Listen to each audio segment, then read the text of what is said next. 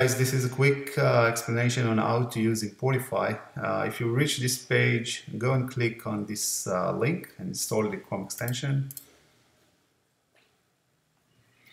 Click on the this link, add to Chrome, and when you're done, go and click on the supported websites. And this website, you can see the list of the websites that we support and you can import products from. I suggest that you bookmark this page just so you can back to it, and it will be easier for you to go and choose one of these and import from. So let's take this this size Dhgate for example, and pick a product.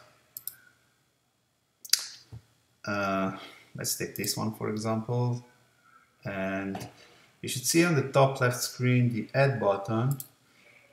Go and click on this button, and here you can change anything: title, description, pricing, whatever.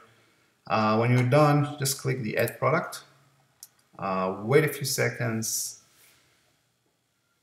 and go and check if it's added to your store. Here it is. Okay, and this includes the title, description, price, everything.